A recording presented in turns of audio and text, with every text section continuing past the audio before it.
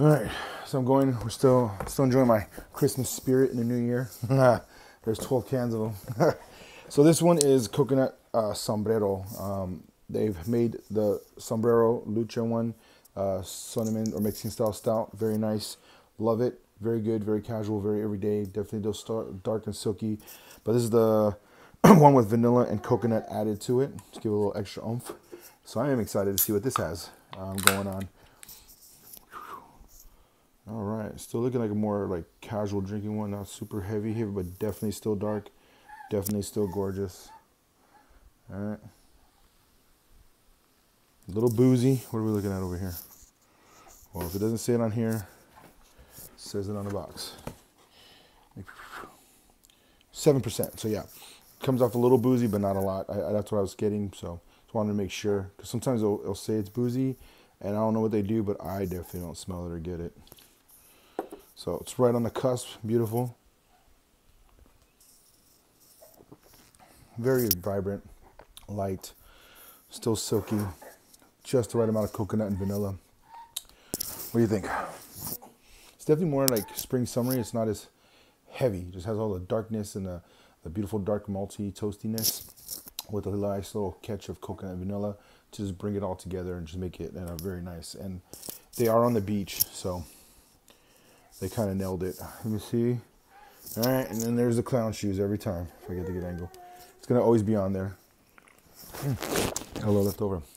Definitely very toasty, but then it just fades away, and that coconut vanilla combo just sinks in. So love it. Good one. She likes it. Got some more to go. So that was a very simple one because I have had their sombrero stout several times. Always enjoy it. It's definitely good to have, good to mix it up.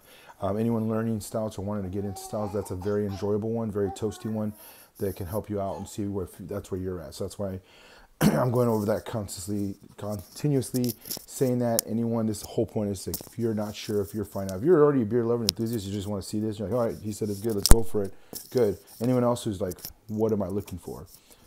It's going to be a lighter body, still dark, still very smoky, toasty, roasty, like firewood, but then it has the subtle sweetness, and then this one has the vanilla and the coconut, which really brighten it up and bring it all together. So I highly recommend that to stout people who haven't had it.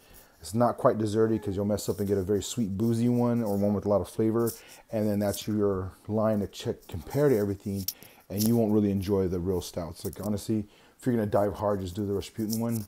Very dark, heavy.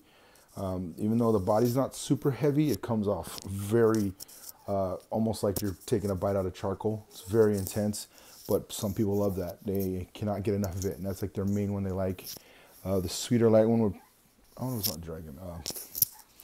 The more casual stouts, it says stouts, and then oatmeal stouts, which really bring a whole different spectrum, but they're very neck and neck. It just feels more creamy, more heaviness, but they're still light body, and they still bring all that very toasty richness and smokiness.